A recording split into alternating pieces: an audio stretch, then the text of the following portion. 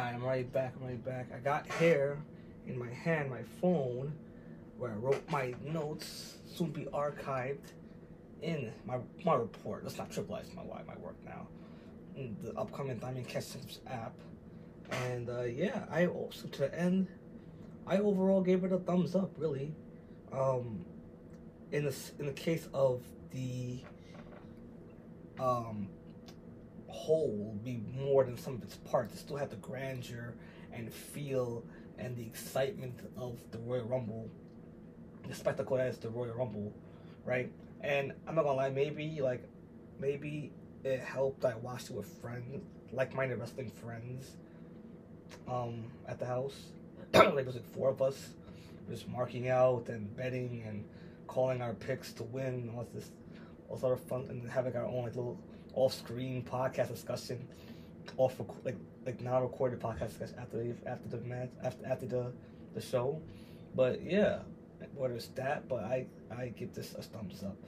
Like, I'll start, right? Let me go fast forward to the matches. Who cares about the pre-show? The show opened with the Women's Royal Rumble. Again, I'm not gonna read off who came in when or events. I'm just gonna skip to the end. Natalya entered number 1. Naomi returned from TNA and entered number 2. Right? Her flashy entrance. Yeah, Cole, just like when Mickie James came in like 2 years ago, mentioned that she won the TNA Knockouts Championship while she was gone. She got a big reaction. Welcome back, chance. Skip to the end. Also had a entry. Also, just note, Jordynne Grace made her obligatory TNA crossover debut, kinda. Jade Cargill came in number 28, and she eliminated Nia Jax in spectacular fashion. I'm still recording on my side cam right here. So yeah, I'm still hiring a production crew, like assistants to help me out, So just be mindful of that. Yeah, I gave here again 2 and 3/4 stars, thumbs in the middle pointing up. I like the heel. Like at the end of the day, when all said and done, when all the adrenaline goes away, right, and excitement goes away, a heel one, clean. I don't, I want babyfaces to win. I'm just saying. And also, so that's why I give a thumbs in the middle pointing up. The match as a whole, like 2 and 3/4 stars, just shy of 3 stars. Just like 2 is average. 3 is like very good, like very like a fun time. Like, oh, that match is fun, right? So I gave it like 2 and 3/4, like leaning towards more so 3 stars as opposed to it's average, what you expect. So yeah, the 4-way, what's it called? Like we all knew Roman was gonna retain. I picked Randy Orton as my wild card because like think about it, right? It's like why does the championship have to change hands at Mania? Like, have it change at, like, a Royal Rumble or non-WrestleMania pay-per-view. Like, you know what I'm saying? Like, it builds that element of anything can happen. It's less predictable, you know what I'm saying? And, like, stuff like that happens, big shit like that. If important stuff like that happens, like, at a pay-per-view, right? Like, you'd be like, yo, I should order this thing because anything can happen. So, yeah. That was like the game here. We had who we thought was gonna win, who we want to win, a wild card. So my wild card was LA Knight. My pick to win is Randy Orton, but we all knew Roman was gonna win, and he did. He took an RKO, a phenomenal forearm, a Styles clash, and a blunt force trauma, and still won. AJ Styles took 1 spear and lost. Little pussy. But yeah, 20 minutes. Again, it was like every Roman Reigns match. Another 2 and 3/4 stars. I'm not being lazy either. That's what I thought it was. 2 and 3/4 stars. Thumbs in the middle pointing up. I'm also just copy and paste that rating that gets to the first match. Then we had Logan Paul defeating Kevin Owens via DQ. The more I think about it, the more I want to change my rating. I gave it 3 stars. Thumbs in the middle, pointing up. Hey, good night.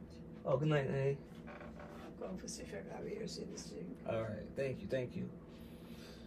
thumbs in the middle pointing up. I lost my train of thought. Yeah, like, again, it was a fun match for what it was. I hated the finish. That's probably because I'm thinking about it too much. But the babyface looked like a fool. Like, Kevin Steen would never got caught with that. Kevin Owens, I guess, is a fool. Yeah, babyface got caught cheating and got disqualified in the middle of winning. I will say this though, right? Like, I thought, I forgot his name. I hope it's written down here. Direct and referee in this article. I did not. Paul hit a big punch. Nope, I don't have the referee's name. Well, whoever the referee is, I thought at first referee is just the slowest counter in all of history. Like, a worse counter than me at work. Like, I thought he was a worse counter than the goddamn Count from Sesame Street. 1, 2, I mean, what happened? Like, did somebody fuck up somewhere? Was Logan supposed to kick out? And then he finally revealed, oh, you got brass knuckles. Oh, you're disqualified. So yeah, I don't like that. Babyface did something stupid, and he got disqualified. That's the reverse effect. Is the heel supposed to be the one doing stupid shit and getting caught and looking dumb, not the babyface? It's just bad psychology. It's like the Keystone Cops were the competent ones, and the criminals were the fools. I'm saying it doesn't make any sense. Anyways, did I skip something? I didn't. Oh no, yeah, only 4 matches. Yeah. Then we had the men's Royal Rumble. I'm sure all you know by now that Cody Rhodes won back-to-back, joins a very exclusive club. I believe Austin, Michaels, and I want this wrong. And Hogan? I think Hogan? Those 4 people? Yeah. I think, yeah, Austin, Michaels, and Hogan. Now he joins them to be a back-to-back Rumble winner. So 2 consecutive years in a row. So again, 3 stars, thumbs up. Jey Uso entered first. Jimmy Uso entered second. Andrade entered fourth. This entered third. Who else? Bronson Reed, not Bronson. Braun Breaker entered number 20. I think he played the Brock Lesnar role because Brock Lesnar was, rumored to be there, but was like pulled because of the whole, going on with the Vince scandal. His name you mentioned, the incest scandal. So yeah. CM Punk came in number 27. It came down to Cody and Punk. Cody eliminated Punk to win, and he immediately made it known because you saw Seth and Roman in the stands, like just watching the match, like from the luxury box, whatever the fuck.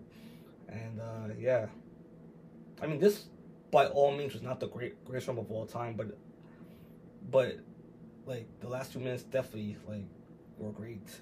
And yeah, like again, like what we're expecting.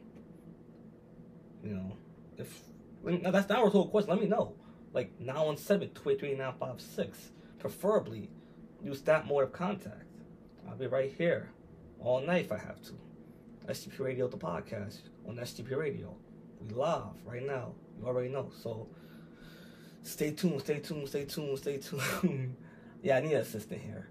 It looks tacky when I turn to the screen, turn the clip recordings off. So yeah.